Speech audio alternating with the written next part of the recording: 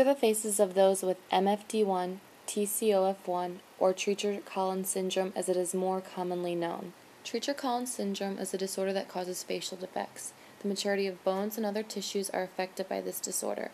Some of the characteristics of TCS are abnormally formed, small or absent ears, thin eyelashes, eyes that slant downward, and a notch in the lower eyelids. Individuals with TCS sometimes have further eye deformities that can lead to vision loss. Hearing loss can be a problem in almost half of all cases because of defects in the middle ear. The individual may need hearing aids to help with hearing loss. TCS patients may also require a tracheotomy to assist in breathing. Another characteristic can be cheekbones not being fully formed or lack of cheekbones and the side wall and floor of the eye socket. A slanting and smaller lower jaw is also another characteristic. TCS individuals may have a small airway, small mouth, and a cleft palate. In severe cases, patients may have a blocked airway due to underdeveloped bones.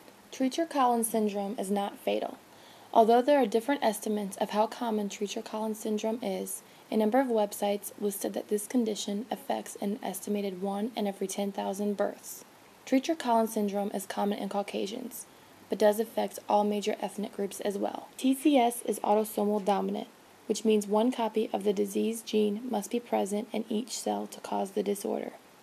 About 60% of cases are caused from new mutations in the TCOF1 gene, which means the affected individual will have no history of the disorder in their family. In 40% of the cases, a person with TCS inherits the disease gene from an infected parent. Since TCS is dominantly inherited, there is a 50% chance of an infected individual passing it on to their offspring. Treacher-Collins syndrome is caused by mutations in the TCOF1 gene, which is located on chromosome 5. This gene is responsible for making a protein called triacyl. Mutations in the TCOF1 gene reduce the amount of protein in the cells. There are 36 TCS-specific mutations, including 27 deletions, 6 point mutations, 2 splice junction mutations, and 1 insertion deletion. Researchers believe the protein plays a role in the formation of bones and other tissues in the face. There are many prenatal genetic tests for Treacher-Collins. One is an amniocentesis. Amniocentesis takes DNA from fetal cells and is usually performed at about 15 to 18 weeks gestation. Another method is chorionic villus sampling at about 10 to 12 weeks gestation. An ultrasound examination can also be performed. During the ultrasound, they look for abnormalities in the facial features and ears. Treacher-Collins is diagnosed before or at birth.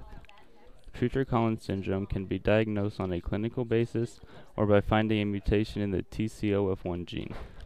There is no cure for Treacher-Collins syndrome, but reconstructive surgery can be used to fix the chin, cheeks, and cleft palate. And remember, these are the faces of those with Treacher-Collins syndrome.